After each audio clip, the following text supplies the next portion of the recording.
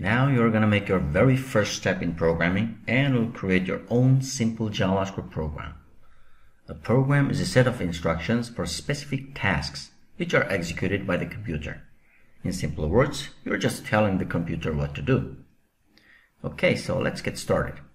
To code along with me, first download the course folder from the link in the description below, unzip it and open it with your favorite code editor. Here I'm using Visual Studio Code, and I also strongly encourage you to try Visual Studio Code while you are following this course. From the course folder, open the exercise folder called Statements in JavaScript. And then open the index.html file using Google Chrome just by double-clicking the index.html file if Google Chrome is your default browser. Google Chrome is my default browser, so I just double-click and here it is. In case Google Chrome is not your default browser, you can open with Google Chrome by right-click, open with, and Google Chrome. Or if you haven't downloaded Google Chrome yet, I strongly recommend you to download Google Chrome to follow along with this course, because we are going to be using Google Chrome throughout this course. But if you can't make Google Chrome work on your computer, you can still follow along with this course with any of your favorite modern browsers, because all browsers have built-in developer tools with JavaScript Console. There are some minor differences, but overall, they all do the same thing. Here I open the course folder with Visual Studio Code. Here's the exercise folder. And here's the index.html file. One more thing I want to mention is that we can actually open this HTML file using our default browser directly from Visual Studio Code, either by right-click the index.html file and select Open with Live Server, or clicking the Go Live button on the bottom right corner. In my case, I'll just use this Go Live button on the bottom right corner. Here it is. To do that, we need to install one extension called Live Server first.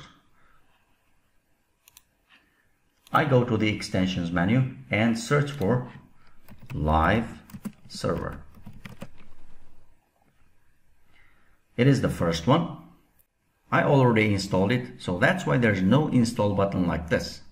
As we learned from the first lecture, one of the great advantages of programming with JavaScript and what makes JavaScript different compared to other programming languages is that it runs just in your browser. There's no need to set up any additional development environment to get going. So you can just start coding with JavaScript right away in your browser and you'll get instant feedback. As I also mentioned in the previous lecture, there's a development tool built right into the browser called JavaScript Console, which you can use to run and test your JavaScript codes.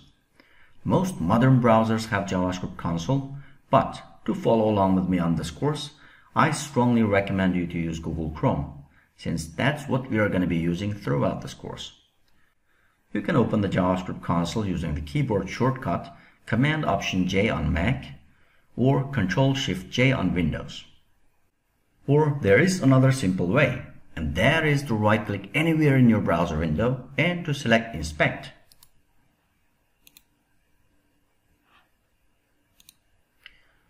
This will open up Chrome's DevTools, which is a useful set of web developer tools to help you run and test your codes, identify and fix errors while you are building websites and applications. I guess you have already used the Elements tab many times while you are working with HTML and CSS. Now I just click the Console tab to get to the JavaScript Console.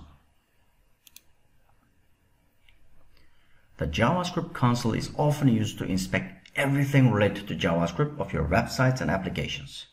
You can see messages logged from JavaScript within your applications or any errors that might be occurring within your applications. And you can run JavaScript codes in the console to interact with the page you are currently on, just like we did before.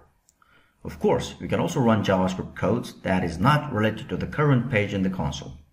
This is very useful when you just want to experiment with JavaScript codes or new JavaScript feature. The JavaScript console is a perfect place for these kinds of quick experiments. For example, we can use JavaScript to do basic math operations in the console, like 5 plus 2, press enter, and the console immediately outputs the calculated result of the math operations below your code. In this case, it's 7. If you type something in between quotation marks like this, I love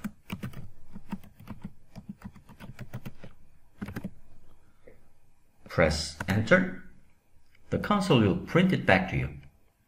By default, whenever you refresh the page, everything you did in the console will disappear. We also experienced this in the first lecture.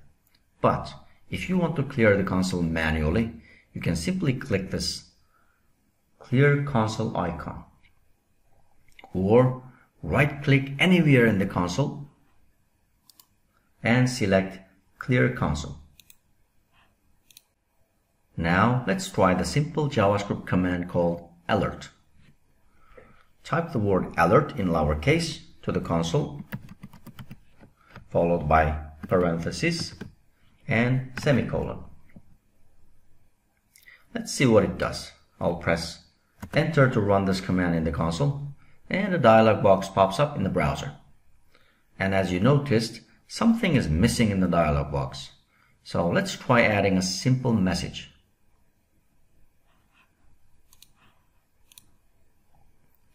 To bring back the previous command you ran in the console, you just press the up arrow key on your keyboard once. This lets you bring back the previous command you ran in the console. Now I edit the command and run it again. This time, add a set of quotes inside the parentheses.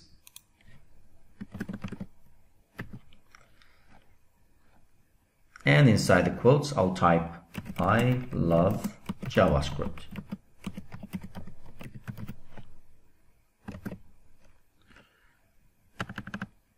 I'll press enter again, and now there's a message.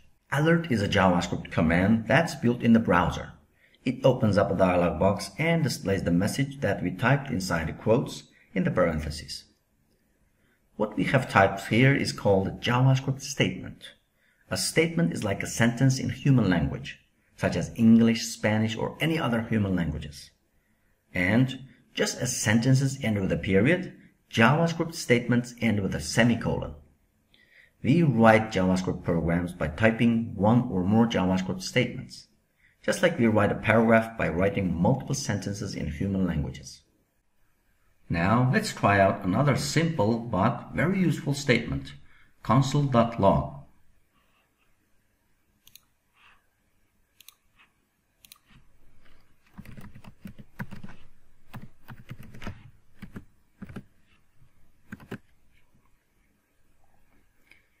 This is another widely used command that outputs a message to the console. Like alert, we can write the message in the parentheses within a set of double or single quotes. I write hello console.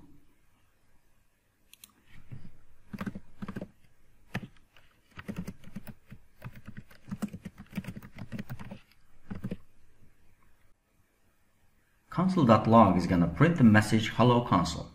In programming, printing messages to the console can also be called logging the message. I'll press enter.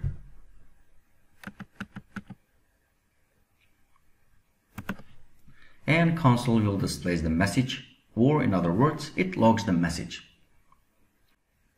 This might not making a lot of sense right now, but when we start doing more and more programming, you're going to realize how useful and important console.log can be. Let's try one more statement, document.write.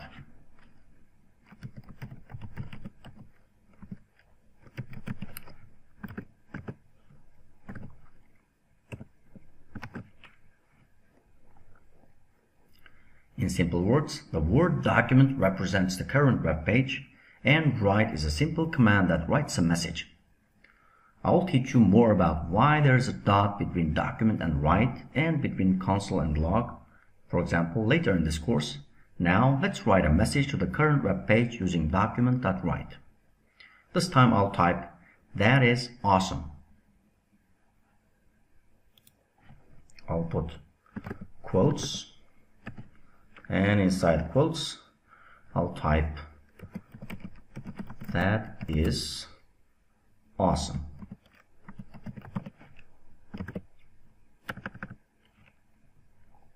I'll press enter, and notice how it writes the message directly into the current web page. Everything on the page is replaced by the message, but everything comes back as soon as I refresh the page. Awesome! There are many ways to insert content into a web page, and document.write is one of them. It's not widely used in real-world projects, but it's a quick and simple way to let you test your JavaScript codes and print some output while learning JavaScript, just like alert and console.log. You'll learn some other techniques to insert content into a web page later in this course.